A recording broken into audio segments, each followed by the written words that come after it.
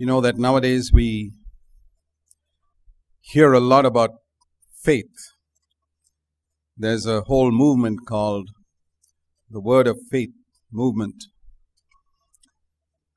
And I have serious questions about it because it emphasizes only one small part of God's provision for us. And that is how God takes care of our physical and material needs. Now, when faith is limited only to our physical and material needs, we fairly soon descend to the level of animals because they're only interested in physical and material things. The primary mark of a godly man is that the spiritual means much more to him than the intellectual or the physical or the material. He places the needs of his spirit above the needs of his body. When Jesus taught us to pray, if you look at the Old Testament prayers, they were all prayers related to, particularly in the Psalms, deliver us from our enemies and protect us and provide our earthly needs and bless us materially, give us land to live, houses, good crops, all this type of stuff. But when Jesus came, He told His disciples, don't pray like that. Pray like this. Hallowed be your name. Thy kingdom come. Thy will be done. They never prayed like that in the Old Covenant. After that, He said, sure, you can also pray, give us this day our daily bread. So we can pray for material things. Daily bread means food, clothing, shelter, all that we need for life on earth, provided we place our spiritual values first. You see, that's the way you know whether you're spiritual or not. It's very easy for all of you to discover right now whether you're spiritual or not with a simple question.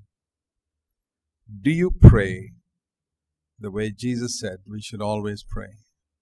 That is your primary burden that God's name will be glorified, God's kingdom will come, and God's will be done in your life as it is done in heaven, in perfection. And then, Lord, I also have certain earthly needs.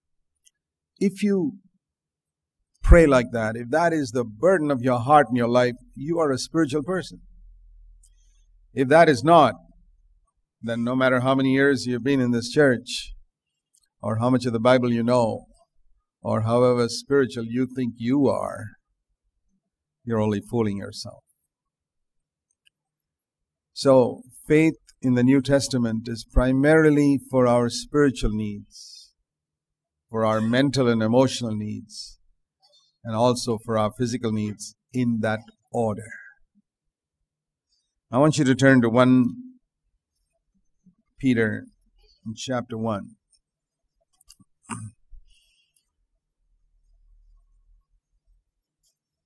Here it speaks about the proof of our faith.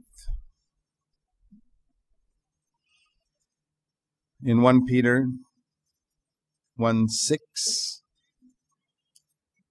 in this you greatly rejoice. What is this? That is, verse 5, you are protected by the power of God through faith for a salvation. Verse 5, to be ready to be revealed in the last time. And you greatly rejoice in this salvation.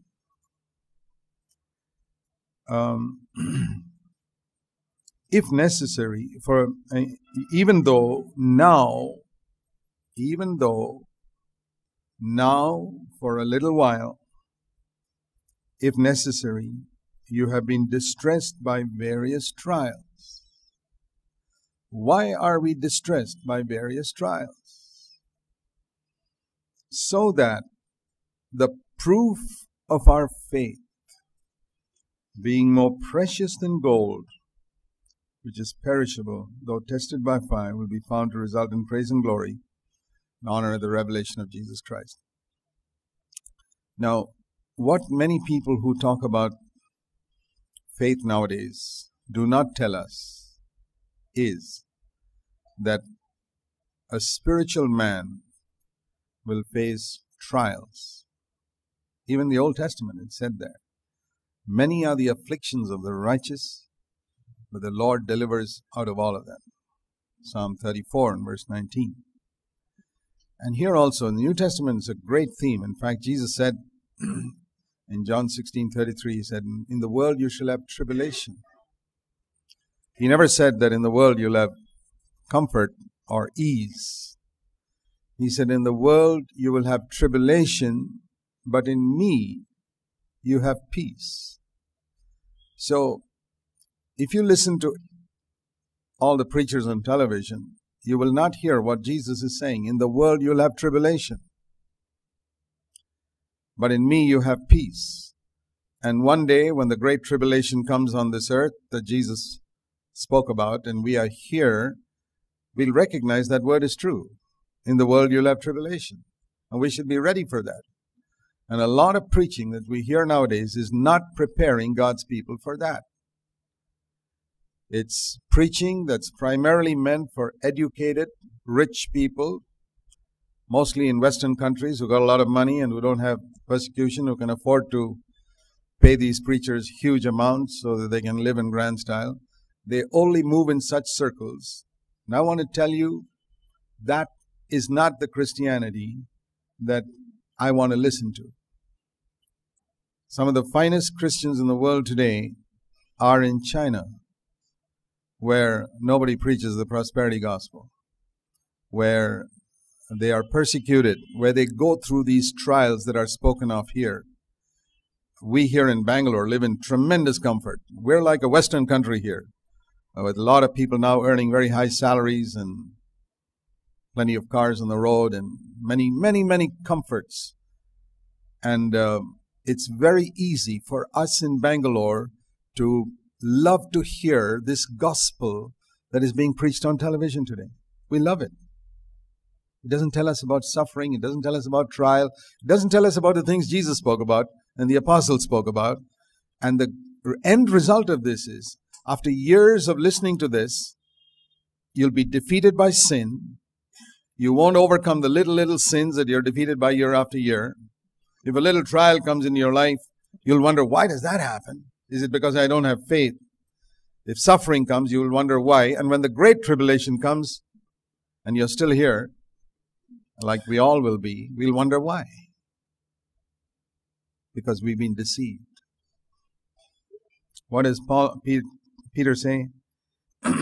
You greatly rejoice in your trials, because there the proof of your faith is seen.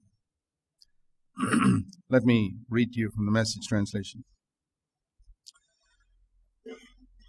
I know how great this makes you feel when you'll have a wonderful life when Jesus comes back. Even though right now you have to put up with every kind of aggravation. Pure gold put in the fire comes out proved pure. See, everybody can say that my gold is pure. Well, put it in the fire. And we can think our faith is genuine. I'll tell you this. This word is so clear. The way gold is tested is not in the water, it's in the fire. And Peter is saying the only way your faith can be tested is when you go through trial. Not when God blesses you with material prosperity. That is no proof of your faith. Not a single verse in the New Testament teaches that. That is an Old Testament blessing that God gave to people before Jesus Christ came to the earth, before the Holy Spirit was given. And if you want to live in that time under the law as a disciple of Moses, you're welcome. I don't want to live there. I want to live in the new covenant where material prosperity is never spoken of as a blessing. God provides all our need. He won't let you live on the pavement, on the wayside. He cares for us, sure. But the proof of our faith is not seen in those earthly things that God gives you. It's very important. You've heard me say this many times. If God gives you a house, that's not a proof of His blessing. There are millions of godless atheists who got better houses than you. If God gives you a good job, that's not a proof of God's blessing. There are millions of godless atheists who earn 10 times what you earn. It doesn't prove anything. But I'll tell you what those millions of godless atheists can't do. That when they go through suffering and trial, they can't praise the Lord and say, well, God is good. They can't do that. That's where you're different. They can't overcome their anger and their bitterness and their lust and their internet pornography and all that. They can't overcome all that because they don't have faith. It's faith that helps us to overcome these things. And so he says here, pure gold is tested when it's put in the fire. And your faith is tested not when you get answers to prayer and miracles and God allows you to enjoy this, that, and the world, but when you go through trial and you still praise the Lord. And then it is proved to be pure. Otherwise, your faith is counterfeit. And genuine faith put through this suffering comes out proved genuine.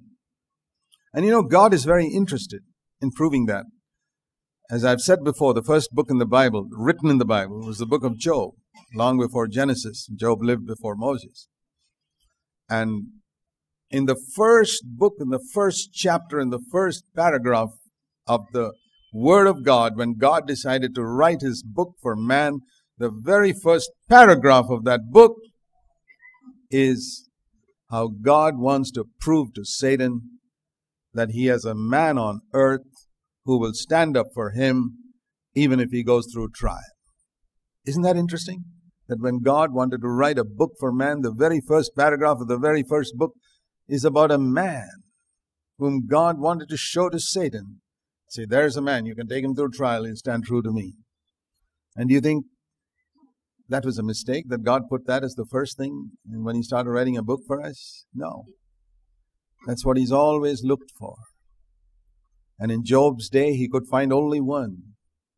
Satan said to God, all these fellows, they'll serve you when you bless them materially. Take away those blessings and then let's see whether they'll bless you. And God says, well, that may be true of all the other people, but it's not true of Job. Now, you know, Satan's saying the same thing to God today. All these fellows who come to church and sing and praise and shout so loudly and think you're a wonderful God and say you're a wonderful, magnificent God, you just take away some of those material blessings they have.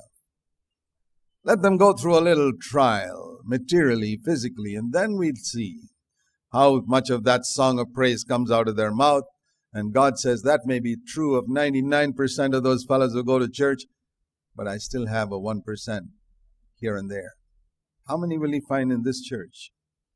How many will He find among those sitting here this morning whom God can point out to Satan and say, but that's not true of that man, and that's not true of that woman? Well,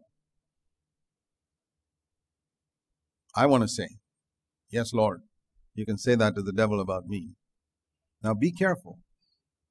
Don't say that, because next week you may be tested. Are you ready? Or you'd like to wait? Sure, you can wait. God doesn't force anyone. Say, Lord, I'm not ready for that, but I want to be there. Where you can hold me up to Satan and say, put this man through anything. He'll still praise me. He'll still say I'm a wonderful, magnificent God. Put this woman through anything. I tell you, such a saint is more valuable to God than a man who boasts that God has blessed me with money. He's blessed me with a good job. He's blessed me with a good house. He's blessed me with good children. He's blessed me with this, that, and the other, and a good church. 1,000,000 times more valuable than that is the man who can stand true to God when he's put through trial. That's what Peter is saying. That's the mark of faith. That's the way Jesus went. That's the way all the apostles went. And Christianity has chosen a broad way that the world is attracted by. And when you choose that way, naturally you get crowds. You preach a Christianity without a cross, you'll get crowds. We read in John chapter 6 how great crowds followed Jesus when He blessed them materially. The 5,000 were fed. Boy, they all followed. But in the same chapter, you read in John chapter 6, He spoke about the cross, about eating His flesh and drinking His blood and dying to yourself. And by the end of the chapter, this great crowd of 10,000 is reduced to 11. What was it that reduced the big crowd of 10,000 who were following Jesus to 11? The message of the cross. That which isn't preached today. And that's the distinctive thing about the New Testament. And these apostles understood it. And listen to this. When Jesus wraps this all up, and this is verse 7, it's your faith. Listen to this carefully. When Jesus wraps all this up when he comes back, it's your faith and not your gold that God will display. That means it's your faith and not your bank account or the size of your house or your material prosperity that God will display as evidence of His victory in your life. You know what God wants to display in the final day? He doesn't want to take you up and say, did you see by faith in me what a big house he built? Or how much money he made? Or how healthy he was up to the age of 95? Is that what God wants to show the devil? The devil will pick out one godless servant of his who will say, God, listen to this. Look at this man. He lived up to 105 and he was healthy. And he had a bigger house than your servant. If that's what God is going to display, even today, I tell you, God will be put to shame before the devil. But he'll never be put to shame because the person he's going to manifest to the devil is not one who lived long, not one who had a bigger house or a bigger bank account, but one who could go through trial and praise the Lord, who could take up the cross every day and never complain about whatever God allowed in his life, and who could show by his attitude to material things that he's detached. You know, you can have material things, but if you're attached to them, God cannot hold you up. The only person who can serve God is one who is detached from material things.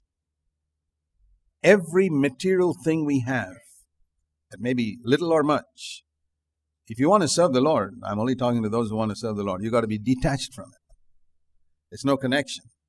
See, a lot of people are very closely connected to the material things they possess.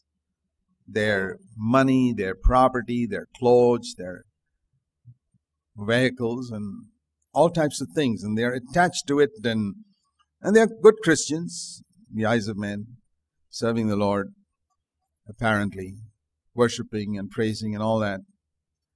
But in God's eyes, it's those who may still have those things, but there's no connection. The connection is broken between the things which they have and them. And this is what it means. You know, this is the connection that Abraham had to Isaac that had to be broken before he could be a worshiper. And when God saw Abraham was so attached to Isaac, God said, you better give that up. Only then you can follow me. It's the same thing with the rich young ruler. There was nothing wrong with all the money he had, but the Lord saw he was so attached to it. He said, you better get detached to that if you want to follow me. He said, sorry, I can't be detached to that. The Lord said, well, you can't follow me. You can't follow me if you're attached to those material things. And I believe that every one of us needs to ask ourselves whether we are attached to things. Do you love possessing things more and more and more and more? Well, you may get to heaven, but you'll have a lot of regret when you get there that you didn't live a useful life on earth. See, Christianity is not just coming to meetings, singing songs, praising the Lord, attending the meetings regularly. Do you think God places us on earth just for that? I would not want to live on earth just attending meetings. No, I want my life to count for God. I want my life to be used by God to do good to others, to deliver people who are in the grip of the devil. Completely deliver them, to deliver people from the power of sin. And I want to say to you, my dear brothers and sisters, don't let the devil fool you that that's only for full-time workers or preachers or pastors. No, it's for every single member of the body of Christ. See, that's the difference between the Old Testament and the New Testament. In the Old Testament, you just could not serve God unless you happened to be in the tribe of Levi. I mean, if you were born in some other tribe, forget it. You could never be a priest, no matter how wholehearted you are. You had to be in the tribe of Levi, and that's the only tribe that is permitted to be priests. Or once in a while, God would select one David or one Elijah. I mean, if you were just 1 in a million, God would choose like that. Now, where's the chance for us? It's like winning a lottery ticket. No chance. But isn't it wonderful that in the new covenant, the Lord says it's not going to be like that. It's not going to be that 1 in a million. It's for everybody. Everyone can be a king and a priest. You can rule over sin. You can rule over the devil. You can rule over all this material stuff which has no power over you. You can be a priest to God, standing before Him every day, praying to Him and changing people's lives. You can stand before God, stand before people. And the Bible also says that you can be in the Old Testament, the great ministries of prophet, priest, and king. And the Bible says we are made kings and priests to God. And Acts 2:17 says men and women can prophesy. So every single ministry that was restricted to few individuals is open to everybody, including the sisters. And I'll tell you this, if your church stops you as a sister from having any ministry, forget your church. Have a ministry outside your church. To the sisters whom you can meet and people you know, you can write to them, you can send emails to them, you can call them up, and you can deliver people from the grip of Satan, even if you belong to a church that keeps all sisters' mouths shut. Sure. Nobody can stop your ministry. No church, no group, no culture, no denomination. If you are determined that you're going to be the man or woman that God wants you to be. Otherwise, I'll tell you this, you'll have a lot of regret when you get into heaven and discover that God wanted to use you to deliver a lot of people from the power of the devil when you were on earth, and you just sort of drifted along, attending meetings and singing songs and submitting to the denominational prejudices that your church had against sisters. Please don't be enslaved to that anymore, even if you have been till now. You say, Lord, I want to be filled with the Holy Spirit, and I want to prophesy like you said. You'd pour out your Spirit, and your sons and daughters will prophesy. I'm a daughter, I'm a son of yours. I want to prophesy. I want to bless people. And I may never stand in a pulpit in a church all my life. That's fine. But I'm still going to be a blessing to people and deliver people. Look at Jesus' life. How much did He stand in a pulpit? He could hardly stand in a pulpit 5 minutes before they threw Him out. Do you know that Jesus never preached in a pulpit? You don't need to stand in a pulpit. Jesus was blessing people all along the way. He'd go to people's homes and bless them most of the time, or meet people on the road or here and there. It's easy for us to follow Jesus. Very easy. But God has to take us through trial and prepare us for such a ministry. In the Old Testament, you could go up to the mountain, listen to God, come back and preach it.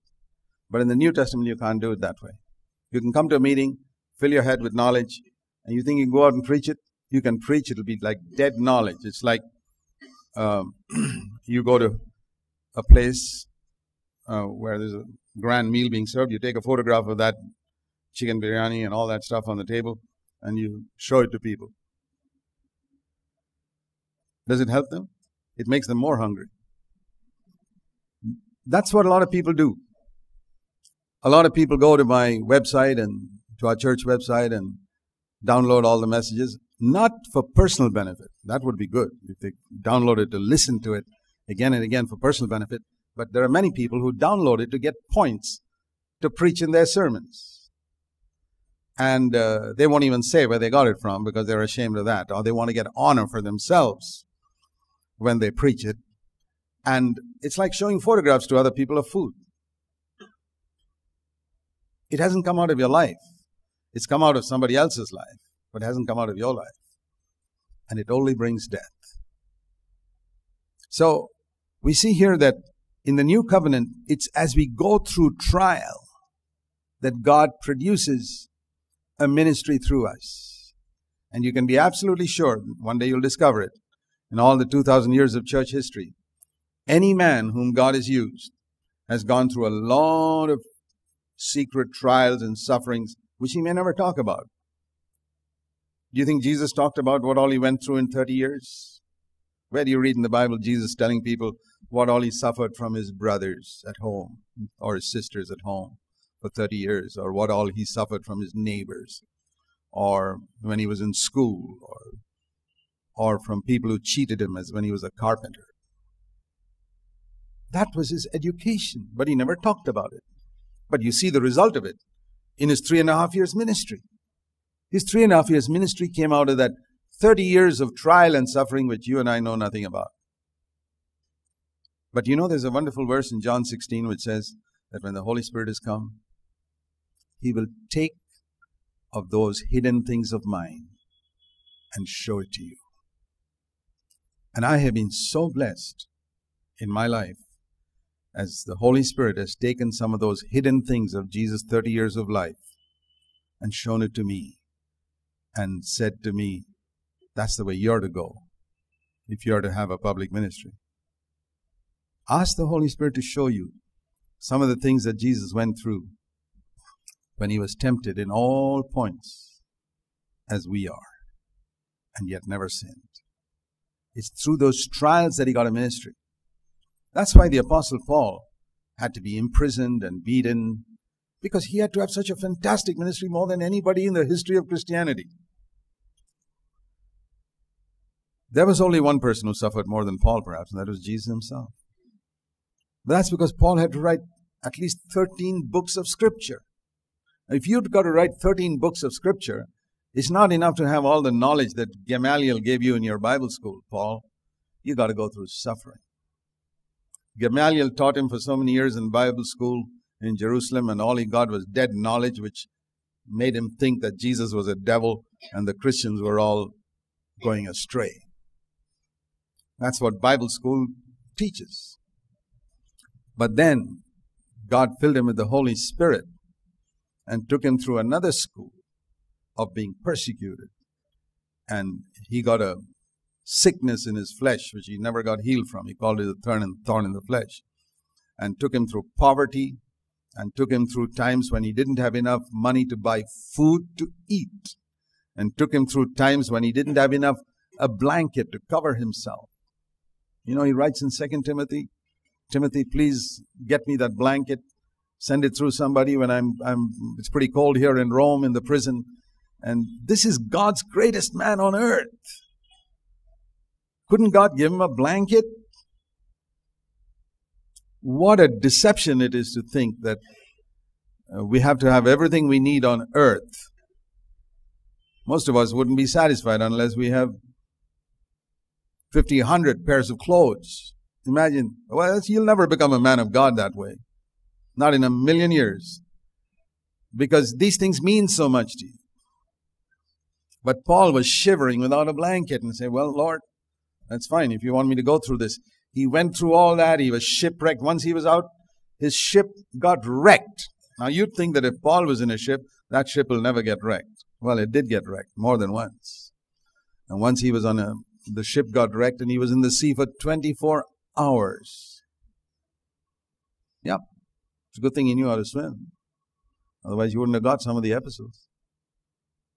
God took his servant. You read all this. I'm not telling you stories. You read it in 2 Corinthians 11, the last part. He went through all that. What was the result? He didn't preach out of his head. No, he didn't preach a message he heard from somebody else. He didn't preach to get honor. Oh, no. He delivered people from the grip of the devil by what he preached, because it came out of his life. God had put him into the fire, and his faith was proved to be genuine. God said, okay, go and share that with others. That is the faith that God is trying to equip you and me for. And that's why he allows us to go through situations sometimes which we can't explain. Why does God allow us to be humbled in different situations? Humiliated. I'm not talking about our humbling ourselves. That's also needed. I'm talking about situations where God allows us to be humiliated. Now, in the Old Testament, when a king was The Old Testament kings of Judah were humiliated only when they disobeyed God. Then the enemy would come and defeat them and oppress them, and they'd go as slaves. Samson, for example, he went as a slave when he disobeyed God. But until he disobeyed God, nobody could touch him. Not even 300 men could come and hold him. No. But it's all different. One man could beat Paul. One man could spit on Jesus' face. One man could call Jesus, "You prince of devils, Beelzebub. You have a demon." People could say all these things. In the Old Testament, if you ever told Moses, "Why did you marry this woman?" you'd get leprosy. That's how it was. In the New Testament, you could call Jesus the prince of devils and you'd get forgiveness, not leprosy. Whom do you want to follow? Moses or Jesus? Why does God allow us to be humiliated? Why did God allow Jesus to be humiliated? Humiliation is a fire. The devil says, "This child of yours, it's not gold. It's just gold paint." God says, "Okay, put him in the fire. Fire of humiliation." He comes out, forgiving the people who humiliate him, loving them, completely untouched. That to me, that is the picture of the three friends of Daniel in the fire. Today, the fire is not a physical fire. And Nebuchadnezzar says, "Make it 7 times hotter." And today, the devil says, "Make it 7 times hotter." And God says, "Okay, go ahead." And I get into the fire of humiliation, 7 times worse than anybody else faces. And I see that Jesus is with me in the fire there, just like those people. Have you had that experience?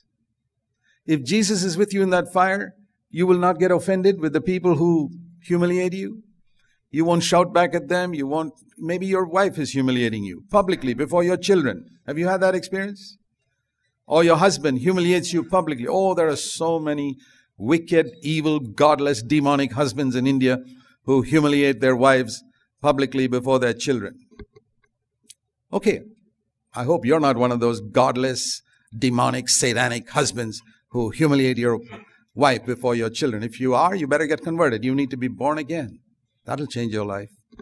But most people are not. A lot of Christian husbands who do that. A lot of Christian wives who yell at their husbands and humiliate them before their children. And the devil says, make it 7 times hotter. Okay. You wonder why your husband or wife is getting so upset. It's because the devil's making it 7 times hotter, and God's determined to prove that your faith is genuine. And you love that person, and you bless that person. I'll never forget. I was once at a conference, and I forgot, I tell you honestly, it was many years ago, more than 20 years ago. I've forgotten every single message I heard in that conference. There may have been some good things which have blessed me at that time, but I forget. Even good things that bless you 10 years ago, you forget. But I'll never forget, I shared a room in that conference with a God-fearing brother who had a wife who went to some other Christian denomination, claimed to be born again, a denomination that didn't preach victory over sin, that just preached speaking in tongues, praise the Lord, and accept the Lord and say you're born again, but no victory. And his wife would not come with him to his church. And I asked him, can you tell me, he would never talk about it publicly, but I asked him, I said, you and I are staying here in the same room. Can you tell me something, what exactly, how does your wife treat you?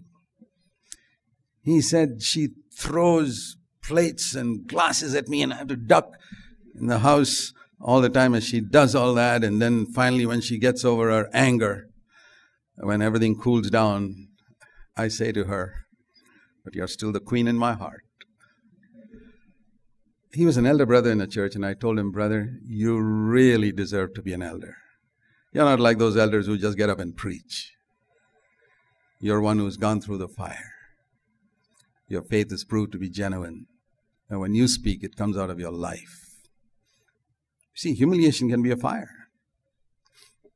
Have you had your wife throw things at you? Or your husband? You have to duck all the time. Can you come out of that and say to your husband, but you're still king in my life? Little things upset us. You know what it proves? I don't want to say it, but perhaps I should. Perhaps your faith is not genuine.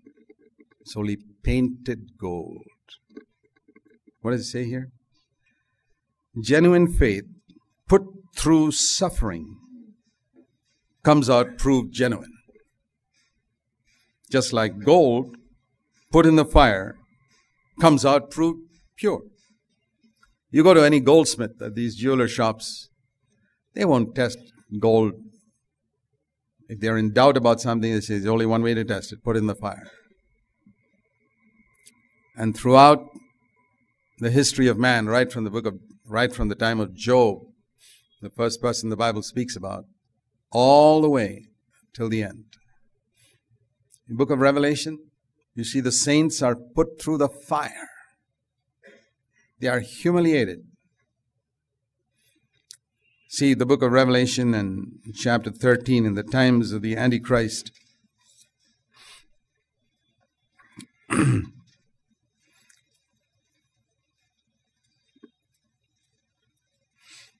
This is speaking about the Antichrist in verse 2.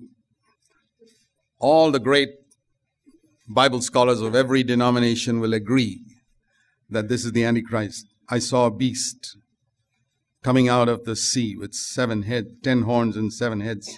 13 verse 1. The dragon is, of course, the devil. And this is the Antichrist. And it goes on to say, the whole earth, verse 3, middle, it was amazed and followed after this beast. And there's going to be a person like that, the Antichrist, who's going to come up in the last days. And people in the world are going to follow him. And they worship Satan because he gave his authority to this Antichrist. And they worship the Antichrist, saying, who is like this Antichrist who can wage war against him? And he was allowed, there was given to him, he was allowed to speak arrogant words of blasphemy against God. And he was allowed by God to rule for 3.5 years, 42 months. And he opened his mouth and blasphemed among God and his name, tabernacle, and those who dwell in heaven. And then, listen to this. Power was given to him to make war with the saints and overcome them. I thought the saints could not be overcome. They can't be overcome spiritually. What he means is, he could kill them. He could kill their bodies. But he couldn't touch their spirit. Now, here is where a lot of denominations, 95% of Christians won't agree. They say, no believers there. Who are these saints then? These are not saints who offer lambs and goats for their sin. That's all over. It's all finished. Jesus finished with all that. These are Christians. There's only one way to be a saint after Jesus died and the Holy Spirit came. There's absolutely only one way to be a saint. And that's by receiving Christ as your Savior and being filled with the Holy Spirit. These are people who have received Christ as their Savior and filled with the Holy Spirit, and I call them Christians. And they are here during the time of this 3.5 years of great tribulation when the Antichrist is there, and the Antichrist is permitted to kill them. And there's another another beast, a false prophet, verse 11. And his job is not persecution. His job is deception. Verse 14, he deceives all those who dwell in the earth because he does so many signs. He's allowed to perform so many signs and lead people to the worship of the Antichrist. And he says, finally, let him who has understanding, verse 18, calculate the number of the beast, for his number is 666. You know what that means, 666? 6 is the number of man. Man was made on the 6th day. And 3 is the number of the Trinity, Father, Son, and Holy Spirit. So 666, 3 sixes, is a picture of man, symbolic, of man trying to make himself like God. That's basically what it means.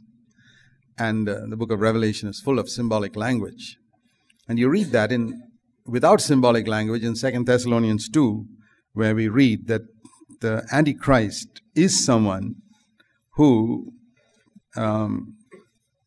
he says, concerning the coming of Christ, let me tell you something. 2 Thessalonians 2. Don't be disturbed by all types of preaching, and somebody says a message in the Spirit saying, thus said the Lord, prophecies, and any such thing saying, and deceiving you. Because let no one deceive you, verse 3. And what a word, we need that today. That day, the day of the Lord, will not come until first the man of sin, the Antichrist, is revealed. How much clearer can it be than that in Scripture? And yet people twist the Word of God because they don't like to face the fact that we shall go through tribulation. Even though Jesus said it, even though Paul said it, Paul said, don't be deceived, that day will not come until the man of sin is revealed, who opposes and exalts himself, verse 4, above every so-called God, and sits in the temple of God, displaying himself as being God. That is 6, 6, 6. Man displaying himself as God. Don't you remember that when I was with you, I was telling you about these things, that day will not come till the man of sin is revealed? But you know what is restraining him till that time? What is restraining is the power of the Holy Spirit. There's only one thing that's restraining the Antichrist from coming forth. One day God will remove that power of the Holy Spirit, from that restraint rather, and then he'll come forth. Because God, nothing can happen till God permits. You know, like the devil couldn't do anything to Job till God permitted it. When God withdrew that restraint on Satan, okay, go ahead and attack Job. So there's a restraint put upon till the time comes when the Antichrist will come forth. But the point is this: from the beginning of Christianity, New Testament Christians proved their faith in the fire. In the Old Testament, Daniel's 3 friends could escape the fire without any smell of fire on their bodies. But in the New Covenant, early Christians, many of them were burnt. We saw John Huss. There was that movie of John Huss, burnt. And, I really moved always by that time when he knew he was going to be burnt the next day. He was a man like you and me. This is where in the 1400s or something in Europe, this man of God, he would not give up. And he was being burnt by other so-called Christians because he preached that salvation is by faith and not by submitting to the Roman Catholic Church or anything like that. Other Christians, bishops with crosses on their heads, were the ones who ordered him to be burnt, and he was locked up in this prison. And I'll never forget that part in that movie where he knows he's going to be burnt the next day. And he's lit a candle, and he puts his hand over that candle fire just to see how does it feel like to be burnt. And he pulls his hand back. He says, boy, this is what I'm going to face in my whole body. You know, no angel came and delivered him. He didn't become prosperous. He didn't become a millionaire. But he has no regret in heaven today. His faith was put in the fire and was proved to be genuine. I don't believe in this type of faith that gets you a better car and a better house and a better money. I believe in that type of faith. I'd rather follow John Huss than all the television evangelists you hear nowadays. Every single one of them. They're deceiving you. Follow examples like these godly men who were put in the fire. Jesus, Peter, Paul, John Huss. These are the men. These are my heroes.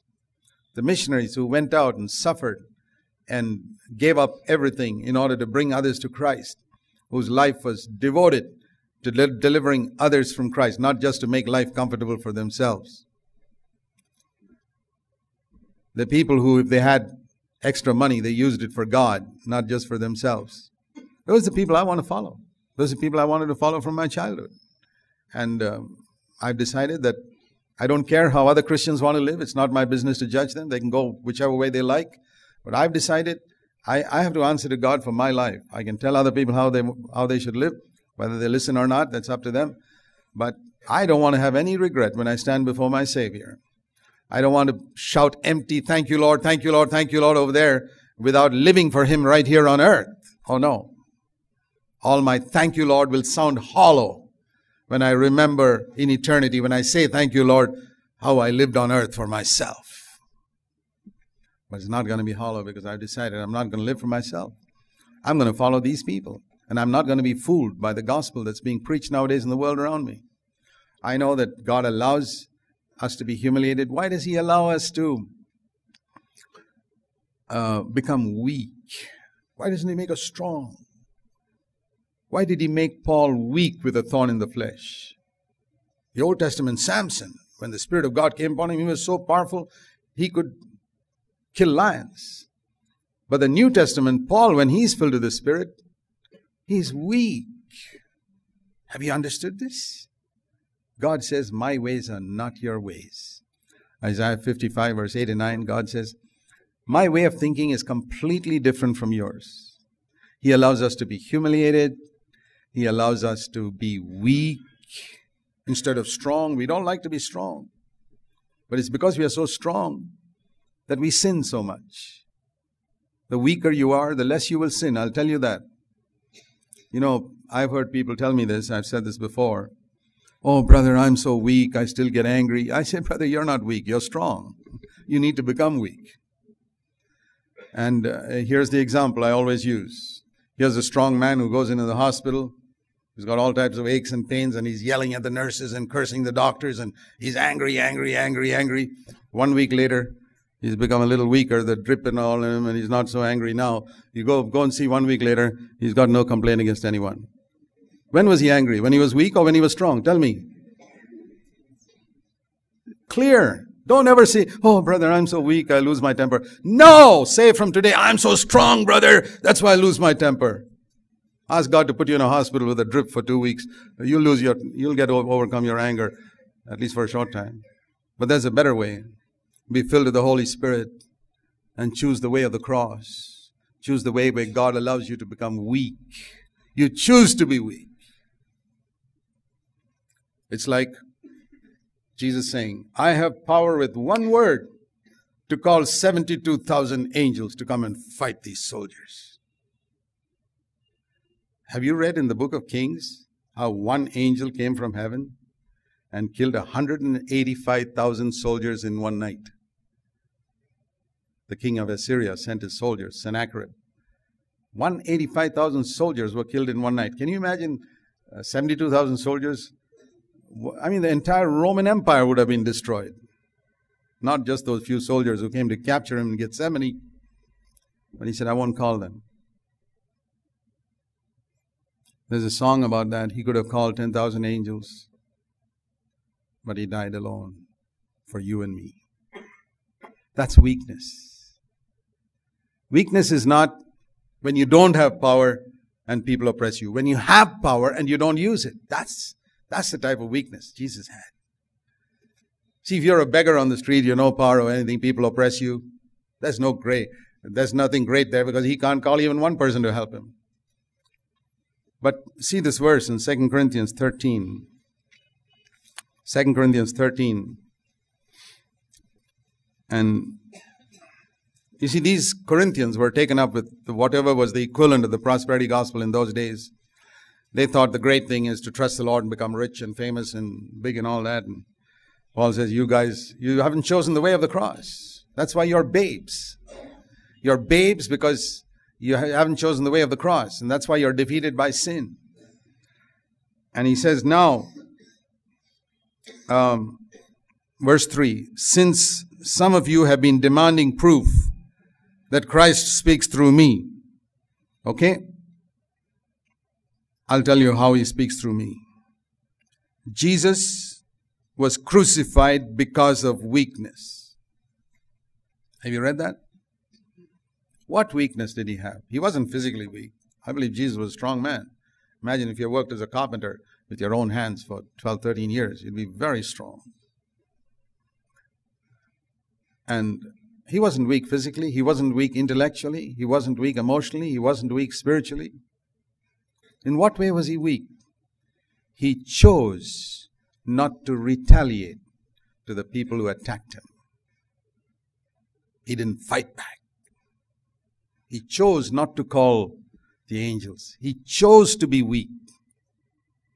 You choose not to reply the way the other person speaks to you. You can if you want. He called you a bad name. You got 10 worse names than that you know from your unconverted days stored up in your memory. But you won't use them. You're stronger than that other person, but you won't use your strength. That's what it means to go the way of the cross. I can call 72,000 angels, but I won't call them. I can retaliate if I want to, but I will not. That's weakness. That's the weakness Jesus chose. He was weak. That's why he was crucified. If he had chosen to be strong, the Roman Empire would have been wiped out. But here he was, with the soldier hammering the nail into his head, laughing, making fun of him. He doesn't say anything. Father, forgive them. They don't know what they're doing. And so he says in this new covenant, because we follow Jesus, we also, verse 4, last part, are weak in him. I'm not trying to show that I'm some type of Samson or some type of David who can drive the Philistines out. No. I'm not following David. I'm following Jesus, who was weak, who chose to be weak, who chose not to use power that he had. He could turn stones to bread, but he wouldn't use it. No. And because he lives by the power of God, not by my own power. See, most of us live by our own power. That's why we get angry, we lust, and we do all types of wrong things. But if we choose to be weak and say, Lord, I want to live by your power and not mine, we will live with him because of the power of God. And that's why Paul's life was such a tremendous blessing. The power of God directed towards the Corinthians. And then he says, you Corinthians, now let me ask you, test yourselves. Do you have this type of faith? Do you have this type of solid faith? Examine yourselves. And I would say the same to you. Have you got this type of faith that you heard of today, where you can even die and the Lord doesn't come to rescue you? When Daniel was in a lion's den, hundreds of hungry lions, and none of them could touch him. But you know, in the Roman audit, in those open stadiums, when they threw the Christians to the lions just ate them up. Where was the God of Daniel? The God of Daniel was still there. But these were new covenant Christians, not old covenant Jews like Daniel. And they were going to glorify God.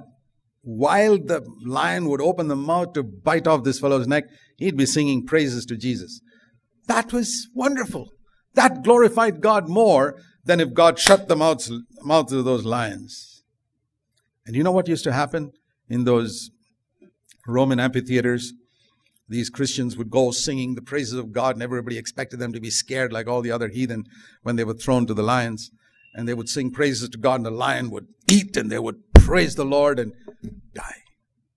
And somewhere, standing in the amphitheater, some guy would be convicted and say, I also want to be a Christian. And they say, throw him down to the lions. And they throw him also. That's how some people became Christians those days.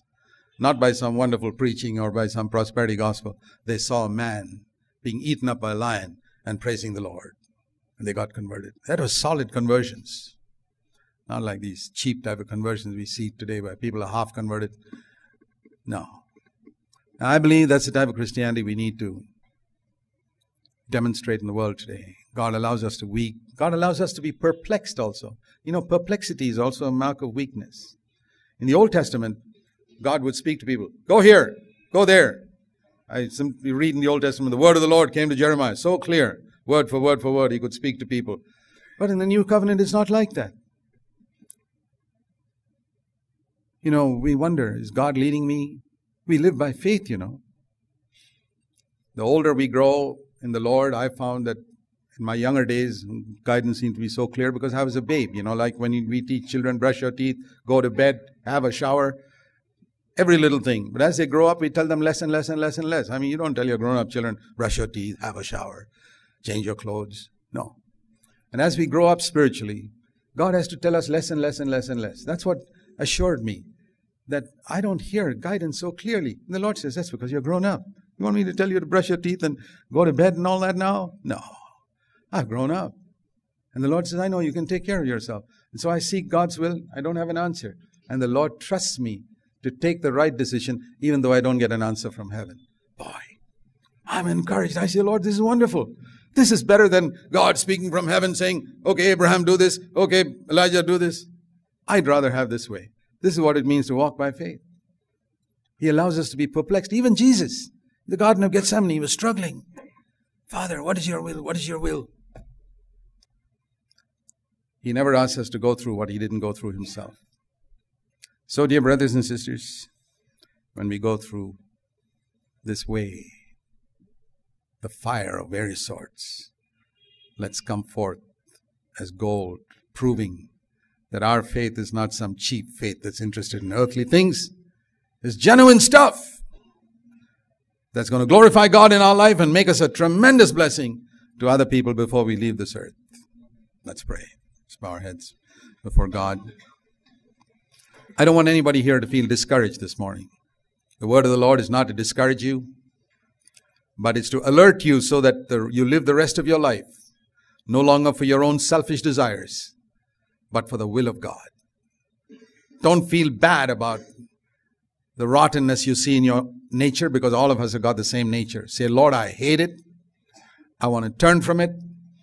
I want to live for you in the coming days. I want to be filled with the Holy Spirit. Help me to overcome and get light on my selfishness.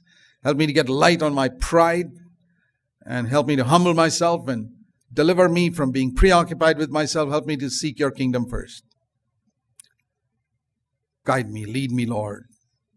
And I pray that you'll be able to hold me up, Lord, before Satan, as one who can go through the fire, and give me grace when I go through the fire to be an overcomer. Lord, I believe you'll help us to be ready for the days to come here in India. Thank you, Father. In Jesus' name, amen.